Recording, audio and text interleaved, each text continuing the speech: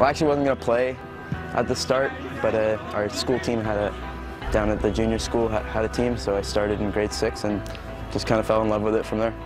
Mention Theo Sauder's name in the rugby community and words of high praise will follow. Explosive, tough, humble. It's how many describe the 18-year-old who has become not only one of the best young rugby players in BC, but in the entire country. He could play, hopefully, for Canada one day. He could represent the country in Canada Sevens at a future Olympics. I think he has that potential. He has the speed.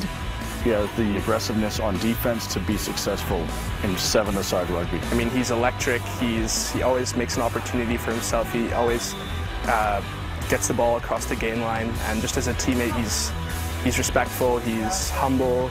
He's always willing to help out and help you improve your game.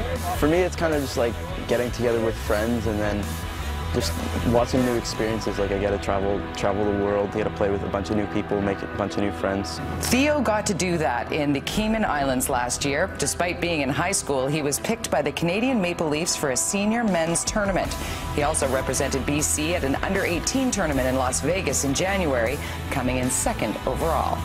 It was a really good experience. I got to go down to Vegas, play with a bunch of new guys, but it kind of sucked that we fell just short in the finals, but it was a good experience. Theo and his schoolmates didn't come up short last month, though. The star fullback led St. George's to a 2nd straight Sevens provincial championship. Now the focus is on the 15s, the Fraser Valley qualifiers, and then the provincials later this month. A lot of teams know who he is now, whereas last year they didn't. So this year, you know, because he's known, teams are a little more reluctant to kick the ball to him. And when they do, teams also key on him. But the thing about Theo is he knows that, and he can set his other teammates up. I'm feeling good. It looked like we got a solid run primed for us. So we got provincials coming up in the next couple of weeks. So we're just, everything we do from now on is just working towards that. 1, 2, 3, 6! How cool is that?